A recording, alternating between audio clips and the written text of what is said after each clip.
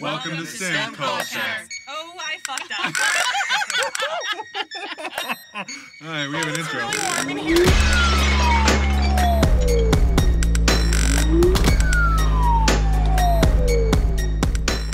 Hello, welcome to STEMculture Podcast. Today we're talking with Miguel Perez and his experience as a first-generation Mexican-American graduate student.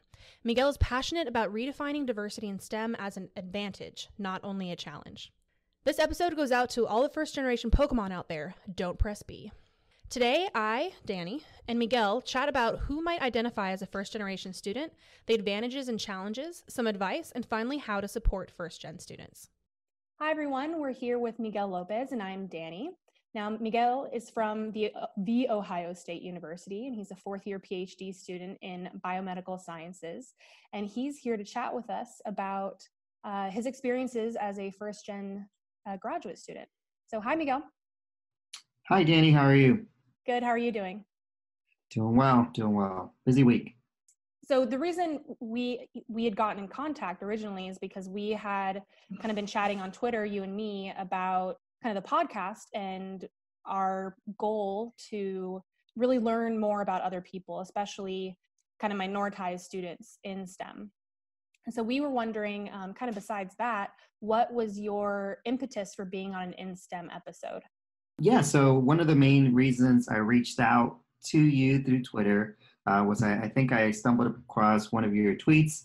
I found it very interesting, so I started clicking and found out about the STEMculture podcast. I thought that was it's a very unique podcast. It's by grad students, for grad students. I thought the premise was very exciting, and I thought to myself that this could be a very great vehicle to essentially begin a conversation that I've been having with a lot of my peers, a lot of my colleagues, about what it really means when we say, diversity in STEM. Mm-hmm. Last year, I did a one-year professional development program with the Yale Ciencia Academy. It's an NIH-funded professional development program, and they really stressed science communication.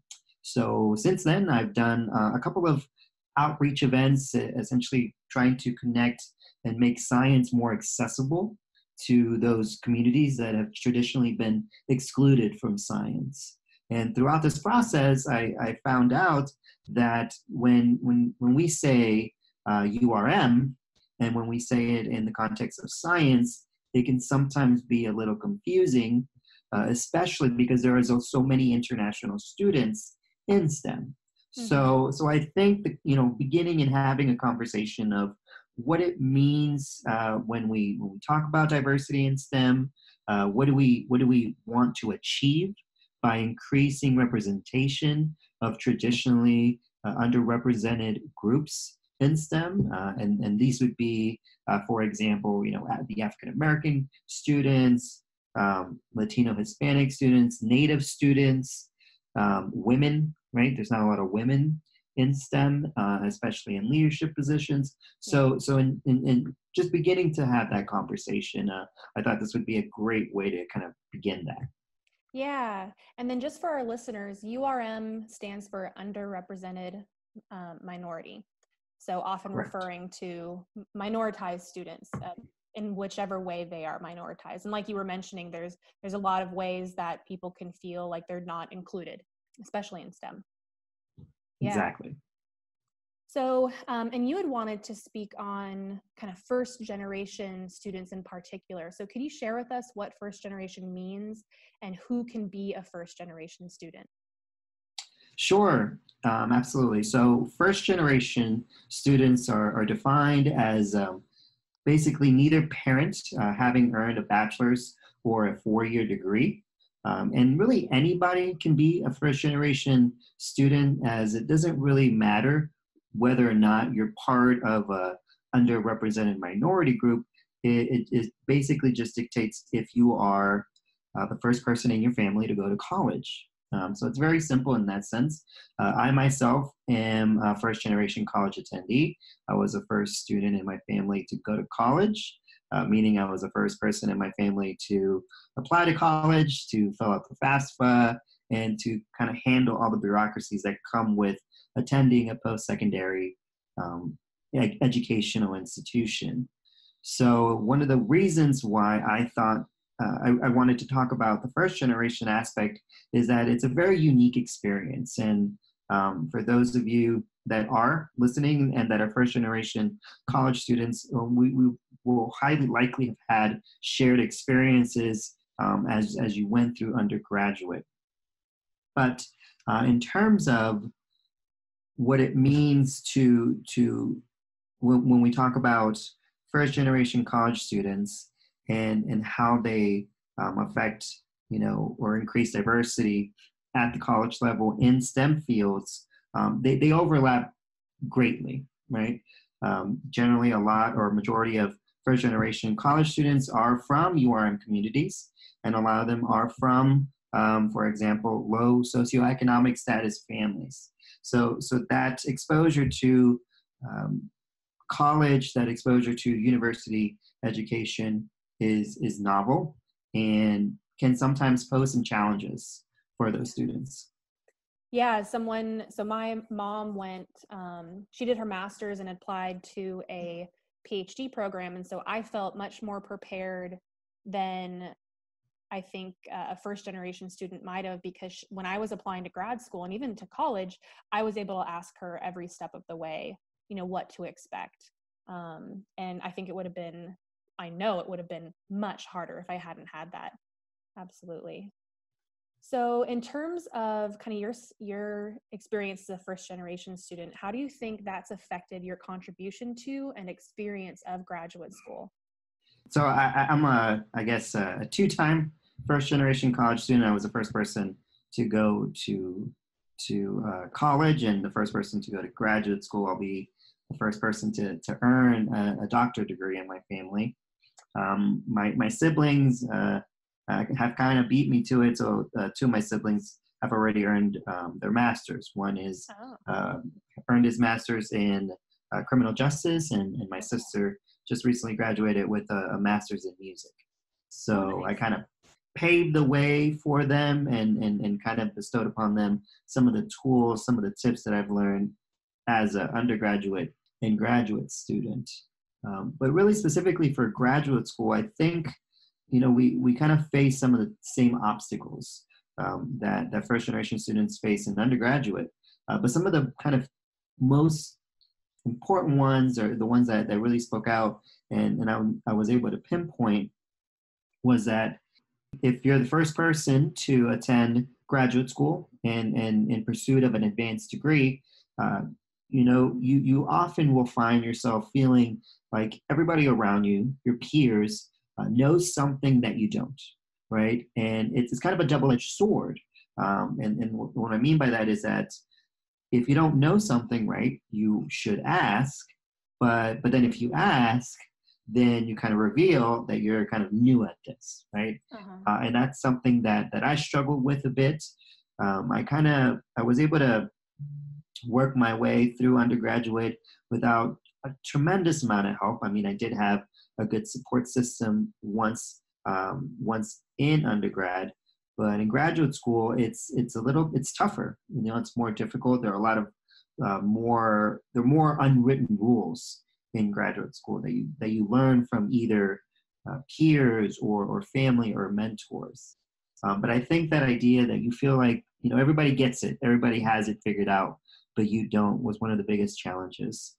But also, I think for me in particular, and I can only speak about my experience, but I know from my peers, my colleagues, they speak about having a constant self-doubt or negative thinking.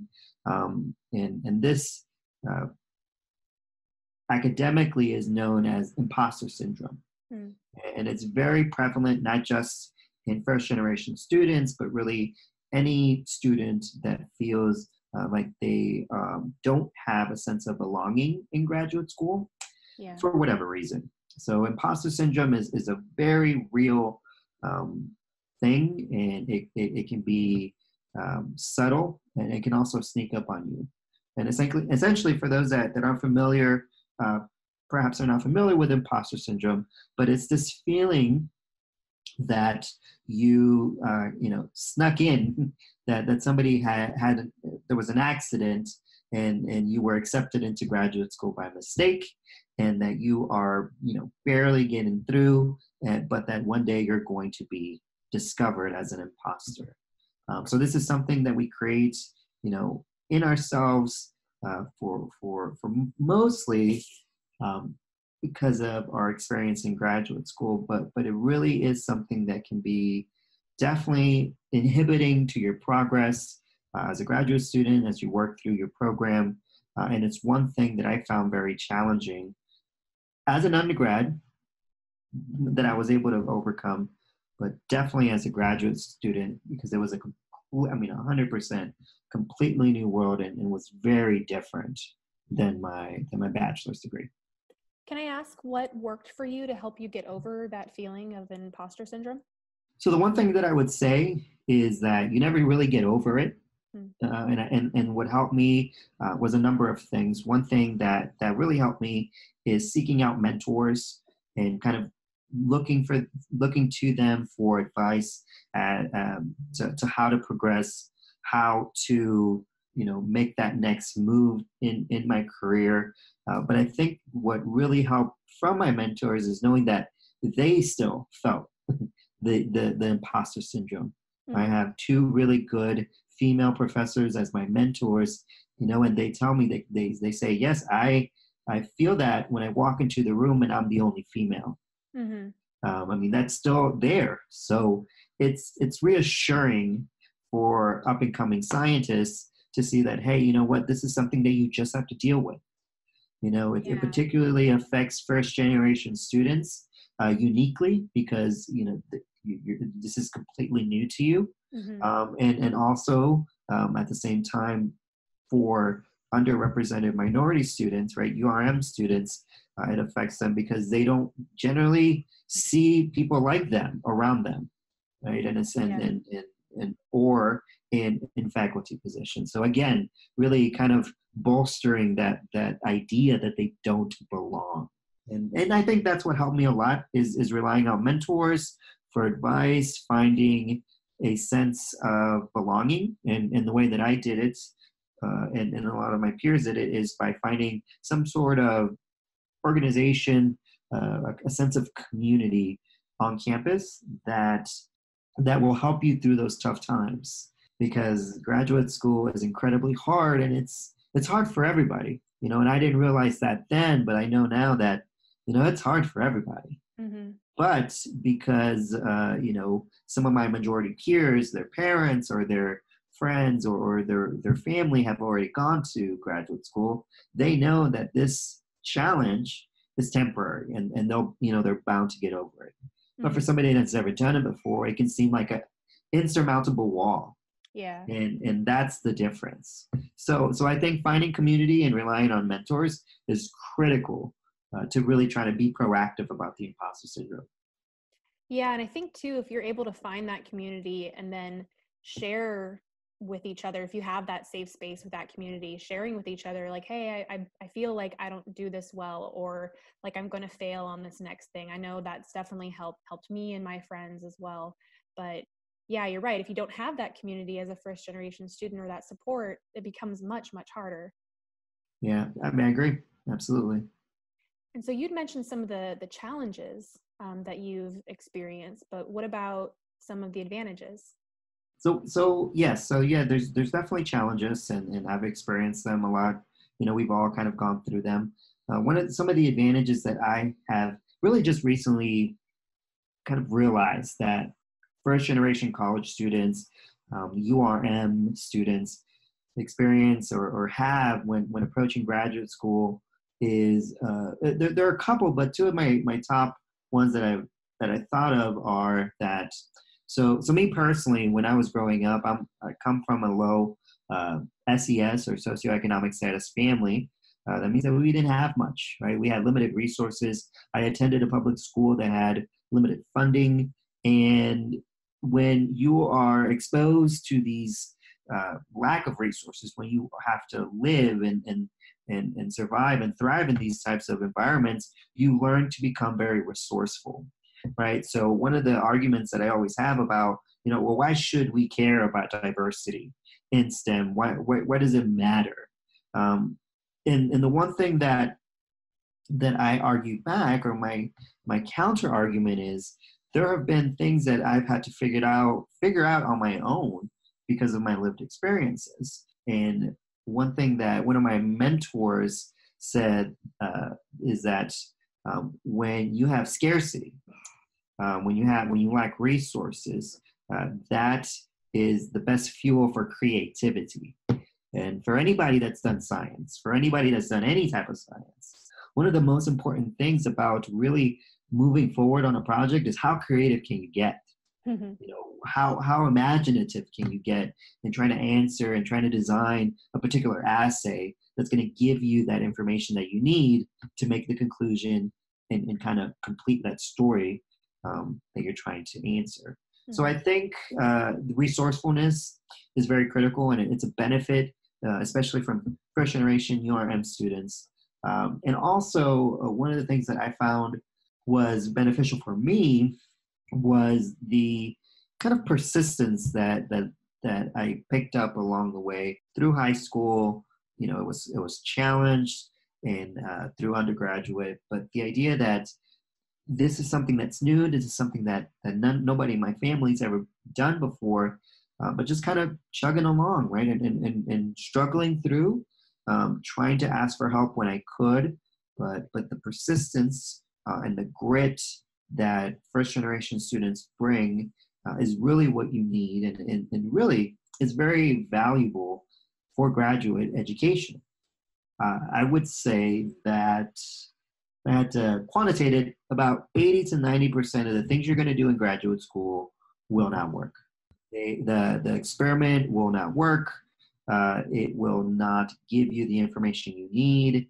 And a lot of graduate school that I found is troubleshooting and trying to figure out the best way that will work. I think one of the important parts about graduate school is being persistent and understanding that a lot of things aren't going to work, especially the first time. And having that experience, having that lived experience of pushing through, of being, just diligent with your work is just another advantage that first generation college students and URMs really bring as candidates to graduate school. So that's really what makes them uniquely qualified to take on these tough questions in science. Yeah. Well, especially too, I remember, moving from undergrad to grad school, I had never really struggled, and struggling for the first time in grad school feels awful. And it took me a long time to figure out how to struggle and not let it derail me. So if you have that grit already when you come through, I think that's absolutely an advantage. That's very interesting. So one of the things that I did want to speak about, since we're, while we're still on this topic, is this idea of what do first generation URM students, what do they bring to the table when it comes to graduate school? I realized not too long ago, actually, I realized this about a year and a half into my training, was that there were a lot of things that I did as I was growing up, a lot of things that I learned, a lot of troubleshooting that I did, that I was able to apply to my techniques, to my technical abilities as a graduate student. And had it not been for these lived experiences, I may have not overcome those challenges as quickly. Mm-hmm. So essentially, one of my main goals, as I talk to you, as I continue to really do science outreach, is making the point that underrepresented minority scientists, URM STEM students, are successful in science, not in spite of their challenges and their obstacles in their life, but truly are successful in science because of those challenges, Mhm. right? Those lived experiences have given them such novel perspective about problems and problem solving that makes them incredibly effective scientists. And I think that's the conversation we're not having. Mhm. I often will hear that, we should care about diversity in STEM or diversity in higher education because it's the right thing to do, right? We should care about diversity in STEM or in higher education because it addresses a systemic exclusion of these groups for decades, right? For centuries. And don't get me wrong, those are all good reasons to care about diversity in STEM and in higher education. But I think a stronger argument can be made that if we don't get as many perspectives and as many different students solving these scientific problems, I think that is the biggest disservice to the scientific enterprise, right? So we're holding ourselves back if we don't do this. And I think that's the conversation we should be having. It's all well and good to be fair and to address discrepancies and disparities, but really this is what we need to do as a country to ensure that we stay as a top tier research country, and that is going to take active recruitment of talented students from all different walks of life. Yeah, absolutely. Well, it's the business world really has a market in terms of how they've studied this. They've shown that the more diverse and more inclusive that their companies are, the more money they make. Yeah, STEM needs to get on board because not only is it, like you were saying, kind of the morally right thing to do, but it makes sense because we're going to do better science. That's just a fact. Absolutely. So we talked about how you found that being a first-gen student has affected your experiences in graduate school, but how has that affected your experience outside of academia? So outside of academia, going to graduate school has really been an interesting and sometimes a little scary in terms of how it's changed me as an individual. As the first person to go to graduate school from my family, I have gone to school for longer than anybody in my family. I forget what year of schooling I'm in, but Don't count. Yeah, I am, by years in school definition, the most educated person in my family. Mm-hmm. So one thing that is a little difficult to navigate, and perhaps some of your listeners will be able to relate to this, but kind of navigating those two worlds of this is what you do in the academy, this is how you think in the academy, this is how you approach a problem in the academy, and having that world coexist with your family that may not have ever and has never had that exposure to the academy. So I think being comfortable with my identity, not only as a scientist, but as a Mexican American scientist, somebody that has lived a very different, upbringing than most of my peers in the academy, and has experienced a lot of different things in the academy than most of my family members. Mm. But throughout the years, I've grown to take advantage of the education and everything that I've been exposed to in the academy, and try to bring it back to my community. I think that was one of the ways that I was able to consolidate that seemingly kind of contrary views. So a lot of the information that I've acquired throughout my education, now I have tried to make it more accessible, right? Make it less jargony, and really try to communicate that to any and all family members that want to listen. So I really enjoy that aspect, is kind of merging the academy with my community. and trying to make the science that I do in the academy more accessible to the community that I come from, so they can also benefit, right, from that knowledge. So I think that's the way that I've tried to consolidate those two and reconcile that conflict. It's worked for me. That's been one of the biggest challenges, absolutely, about being first generation in graduate school, but outside of academia. I was curious, when you bring kind of your science back to your community, are you speaking in Spanish to them, or is it English, or is it a mix?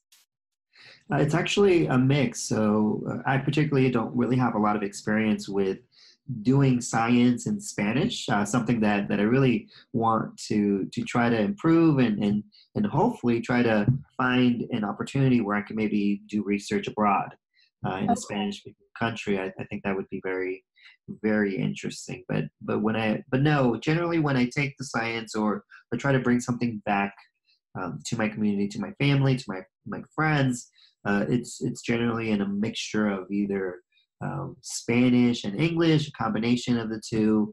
I'll try to describe it in Spanish, but then if there's a scientific word I don't know in Spanish, I'll revert to English. Yeah, yeah. I have me and my friend Maria Elise. We both have the same issue where we've never really spoken about our science in Spanish before. And so when we've tried, we absolutely get tripped up on like, well, I don't know how to say that word in Spanish because it's a science word. I've only ever said it in English. So so I was just curious about that. So what advice do you have for first-gen students in grad school and beyond? So I think one of the most important things about graduate school and succeeding in graduate school from the perspective of a URM first-generation student is that one of the only ways that I was able to really push through the tough times and get through candidacy was having a support system. And this can mean a lot of different things for a lot of different people. For me, it meant finding a student organization that I really connected to that was composed of both undergraduate and graduate URM STEM students that were going through some of the similar experiences throughout their respective career trajectories. This organization is called SACNAS. Some of your listeners might be familiar with SACNAS, but SACNAS stands for Society for the Advancement of Chicanos and Native Americans in Science. It is the largest minority STEM organization in the country. And it just, I think, turned 45 last year. Oh, amazing. Yeah, so it's been around for a while.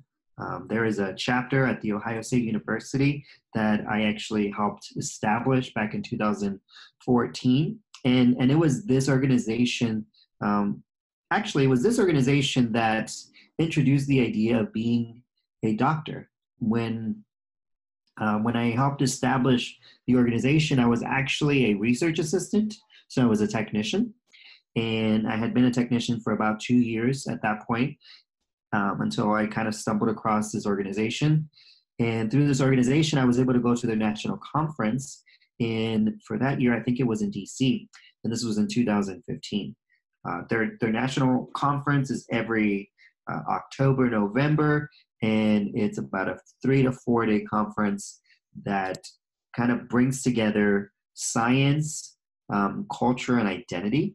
One of the most unique conferences that I have ever been to. But at this conference, it was the first time that I was actually able to see Mexican-American native scientists being amazing, really excelling in their careers, being amazing and doing amazing research. And I remember actually very distinctly that it was during this conference that I realized that I could also do this. I was a research assistant at the time, and I was really enjoying my work. I was having fun in the lab. I was really just living the best life in the lab. But that was it. I really hadn't considered, pursuing any sort of advanced degree until I went to the conference, was introduced to such amazing people, a transformative conference. I came back, I believe it was the first week of November that I came back in 2015. And when I came back, I was so inspired, so motivated that I took the GRE in about a month. I got all my letters of recommendation in about a month. I applied to all the different schools and started graduate school about 6 months later. Oh, wow. So it was this organization not only that inspired, my passion of science and introduced the idea of getting a PhD, but it was the chapter at Ohio State that was there through the tough times. So that's the number one thing that I would recommend to anybody, and especially first-gen URM students going into graduate school. I think that the first thing you should do is search for a community. This can be a student organization. It can be a faith-based organization. Some people are, members of Greek-letter organizations are good as well. But find a community, find a group of people that I refer to as your squad. That will be there through the good times, through the bad times, that will be there to show you that it is going to get really hard. It is going to become very difficult. You are going to be asked to do things that not many people are asked to do, and that is solve a question that has never been solved before. Mm-hmm. Right? That is it's really difficult to really wrap your head around. You are creating knowledge for others to consume, right? So I think that really establishing yourself in a community that you feel supported, you feel loved, you feel held accountable, I think is also important. And I think that would probably be the top recommendation that I would have. But close second and third would be one, definitely prioritize self-care. So exercising. I know you do. I believe weightlifting. Is that right? Powerlifting. Yeah. Powerlifting. Right. Yeah. So exercising, keeping your body in motion is very, very helpful. Meditation, hobbies of any sort, kind of taking that time away from the lab, away from science is important. And then the last bullet point that I think I wanted to mention was being proactive about your mental health. Yeah. Coming from a minority group where mental health isn't really discussed, it's not really prioritized. It can be a little bit difficult to really begin that process, looking for a counselor, looking for somebody that really matches your needs. Yeah. But being proactive about your mental health is just as important as going to your primary care physician. It really honestly is going to be one of the best investments of your time, is going to see somebody, going to talk to somebody about anything. It really doesn't matter. Initially, it doesn't matter. You just need to have an outlet for what's going to be going through your head, Yeah. And something I learned recently, you don't even have to have something quote unquote wrong, but having someone that's completely outside of your everyday life that can see whatever you're talking about from a totally different perspective is so incredibly helpful.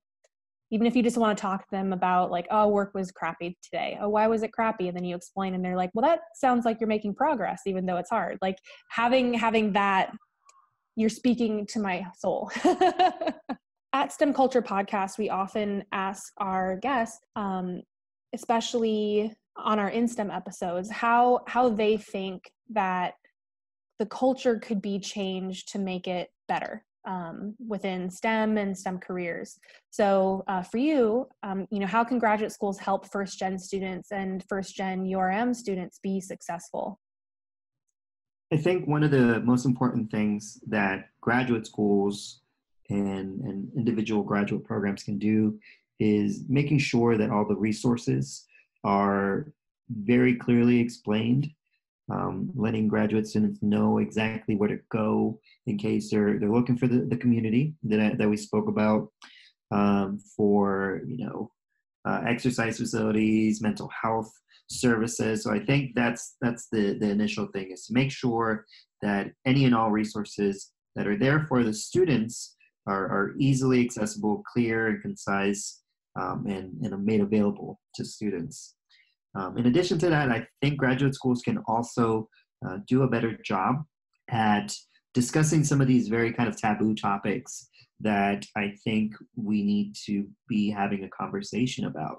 And three of the main ones that I think would be beneficial in creating an environment that is welcoming, right, that is belonging to traditionally underrepresented groups, would be having some sort of workshop or seminar or about implicit bias, right? I think that would be a very good thing to discuss and talk about. What does that mean? Yeah. I think another topic that should be spearheaded in graduate programs is the idea of microaggressions, right? Yeah. What are these small, seemingly insignificant things? And let's look at the impact that they can have on an individual, right? Yeah. And let's have those tough conversations. And in addition to that, having a good idea of what it means to be culturally competent. So these are, in my opinion, the three main things that graduate schools or graduate programs can take the lead on, and have those discussions. Have either a formal class where they discuss these things in an open and receptive environment, so that people feel like, hey, you know what, I'm not the only one feeling this. This is out. This is being talked about. Mm-hmm. And if there is some sort of misunderstanding, or if there is some sort of tension, then it's easier to have that follow-up conversation. So I think those are some of the things that graduate schools and graduate programs can focus on. Making resources readily available and practice having these tough conversations about these very important topics. Absolutely.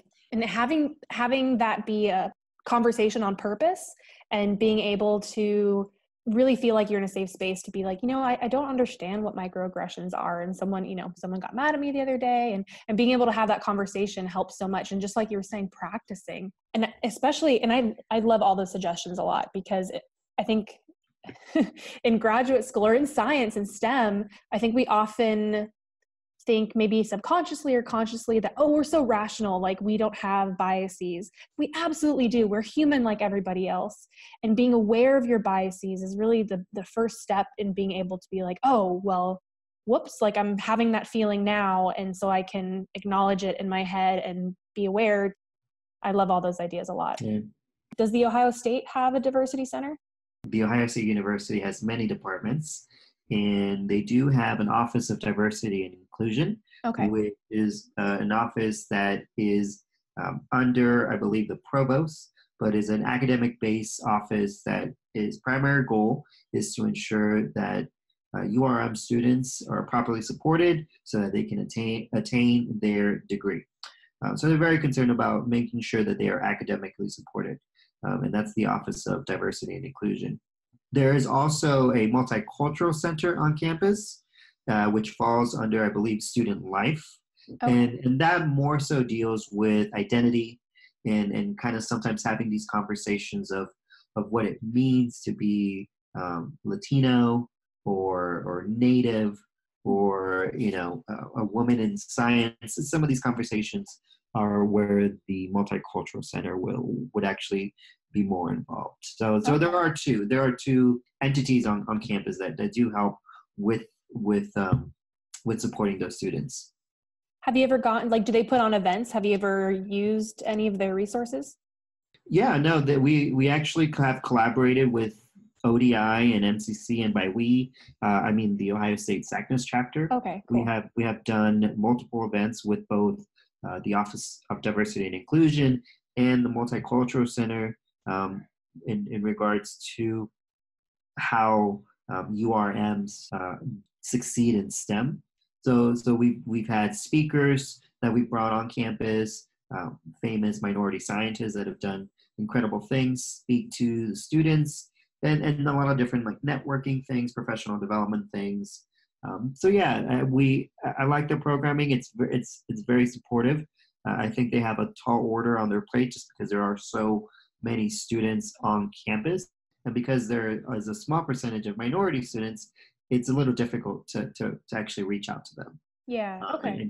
And capture their attention. But they do offer year-round programming on a variety of topics. ODI does a great job at putting on this programming for the students, and MCC does a really great job at doing a cross-cultural support. So in the Multicultural Center, there are intercultural specialists that maybe focus on the Latino community. One would focus on the Native community, and they do a lot of cross collaborations, which I think is beneficial. You mentioned you helped establish the SACNAS chapter at the Ohio State. How hard was that?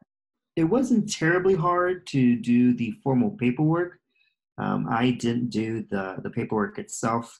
A previous Ohio State student did the paperwork and submitted it to the national organization, and we got kind of a welcome kit. Okay. I think the most difficult part was really increasing our presence and showing that we as an organization were effective. We put on great programs, and we could and do act as that support community for these STEM students. Oh, so cool. We have been on campus since, like I said, 2014. So we are, I believe, starting our 5th year now, and our membership is strong. We have over 35-ish active members that generally come to meetings, on monthly meetings. We have listservs that are in the hundreds. So we have grown to really be a presence on campus. And the goal of the organization is to really be that support system for the students that need it, both professionally, personally.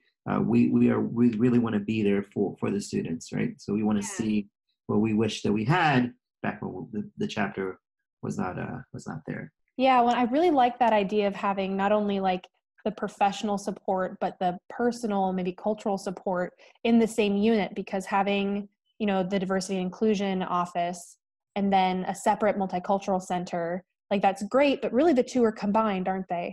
Right, exactly. Yep, they are. They're intertwined. Yeah. Right? How you identify yourself and how you feel about who you are in this environment at Ohio State, a predominantly white environment, it will affect the way that you do academically, will play a role in that.